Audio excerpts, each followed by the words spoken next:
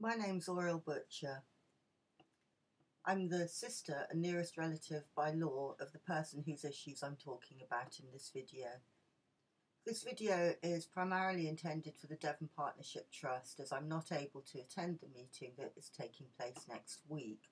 However, I'd also like to direct it to the general mental health services and health services in general, those who create the legislation as well as those who carry out the duties and responsibilities, as well as to the Department of Work and Pensions, the police force, and all of those who work within the community to support people who have mental health problems.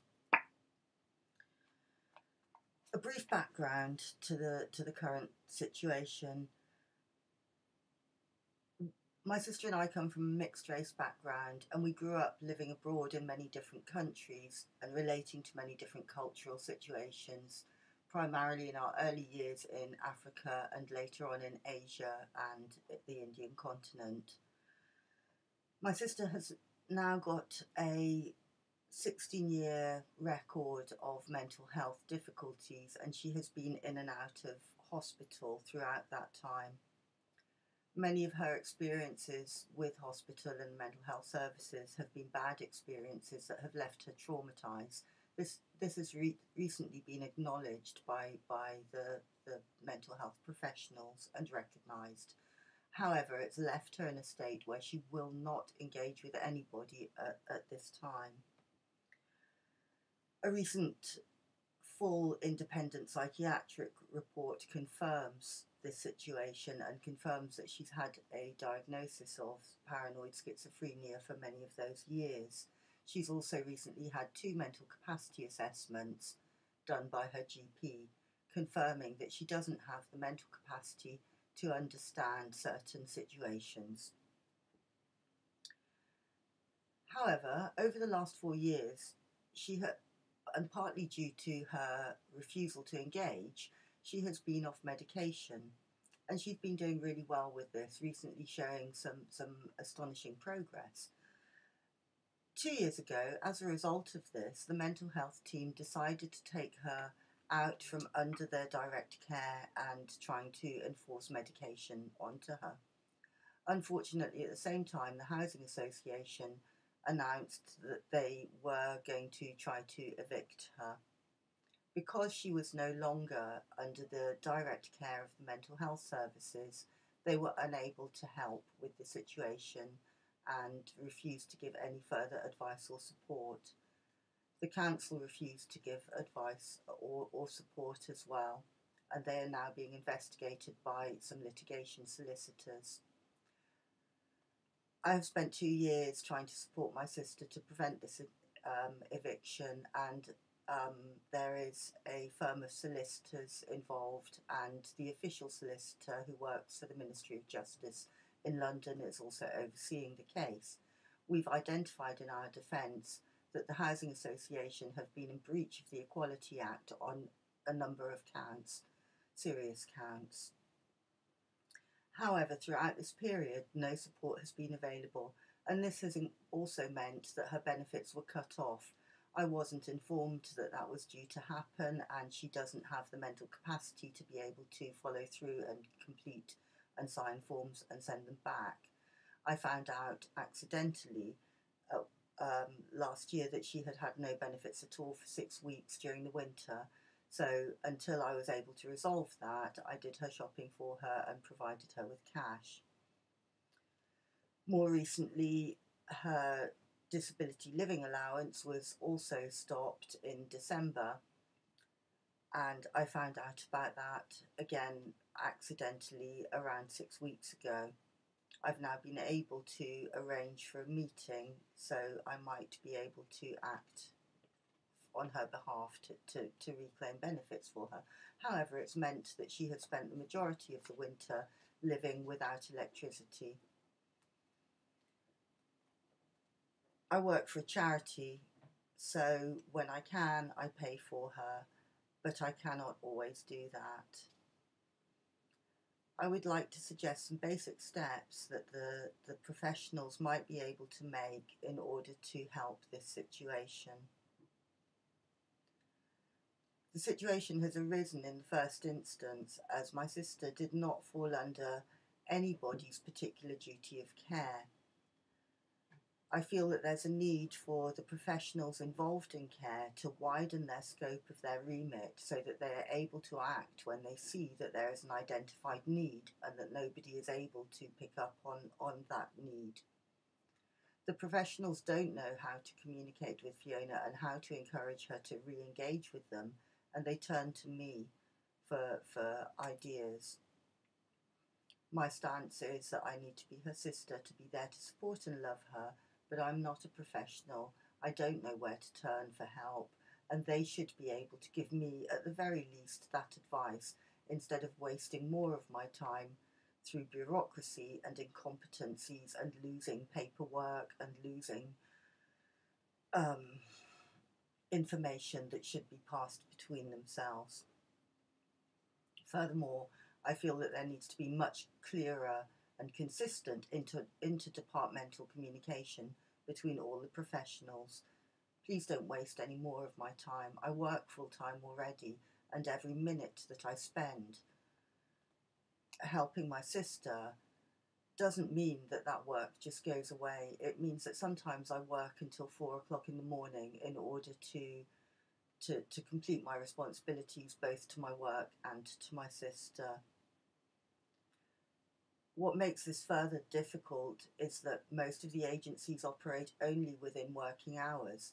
That means that for somebody like me who works full-time, I have to take time out of work to be able to do that. Not all people are able to do that, and for me it causes great difficulty. I'm the Director of Teacher Training in the organisation that I work for, and I train myself, I teach. There are times when it's impossible to be able to take the time to support my sister without jeopardising the needs of the trainees who I work with.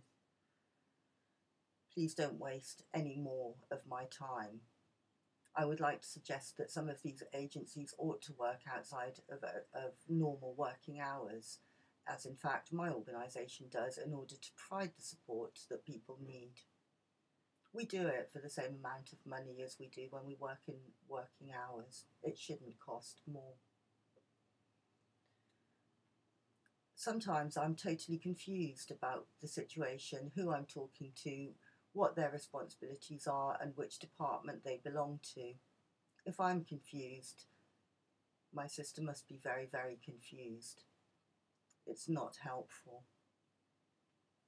I would like to ask that there's a wider range of culturally appropriate care available, and that people are able to see how the value of this could support their clients and patients. I'd like to suggest that if somebody doesn't fit into a box, make a new one and create smart targets that will allow that box to fit into your criteria so that you are able to support this person appropriately. That must be a cheaper solution than somebody ending up back in hospital on a repeated basis, or having to go into hostels and special housing to support them. My sister is making excellent recovery and progress at the moment, and from where both of us are sitting right now, it looks as though those who are supposed to be supporting her are actually acting to prevent that progress. I would like more honesty from the services. Yesterday, for the first time ever, a doctor acknowledged to me that the area of the country where we live in is widely known for being the worst area for racial discrimination. That's something that I have witnessed occurring to my sister that has helped to make her illness worse and her fear of the services stronger. Nobody has ever been brave enough to acknowledge that before. It needs to be acknowledged before it can be addressed. Please acknowledge it, and please act on that, and please make sure that it doesn't happen and can't happen, and that it isn't something that is known and accepted and kept silent. I've only been able to provide the support and the time, the hundreds of hours, the thousands, the tens of thousands of words that I have had to write to protect my sister because I'm a very literate person, because I understand the Equality Act as a result of my work, because I have access to computers and technology and research, because I'm mostly able to answer the telephone during the daytime and respond with immediate emails if necessary, because I work for a caring organisation that is a charity that I work incredibly hard for, but who recognise that there are times when I need to take care of my life, and so they are willing to be flexible in when I do my work and how I choose to do it, so far as reasonably possible. I don't have children of my own, and I have an enormously strong commitment to ensuring that vulnerable people are protected and cared for. If I didn't have all of those qualities and circumstances to support me, I wouldn't have been able to stop my sister from being made homeless, ending up either back in hospital or committing suicide. I do not think that the majority of relatives have all of those surrounding circumstances to be able to support them, and to me that means that then the majority of people who need help are lost to the system and lost to themselves. Those people who could be making good recovery and good progress actually end up either costing the system more or costing the system nothing because they die. They have things to offer us. In addition to my sister's care, as I've said, I work full time in a responsible job that I love very much. That means that I do significant numbers of overtime hours in order to support my role and provide as excellent a service as I possibly can. My partner has signed off work with depression, and he isn't in receipts of any benefits, so I support him financially as well and emotionally. Things at home are not always as easy as they could be. Furthermore, my mother is going to be 80 this year. I would like to be able to give her more time than I already do. Please don't waste any more of my time. Please look for ways that you can support me and my sister rather than making our lives more difficult. Thank you for listening.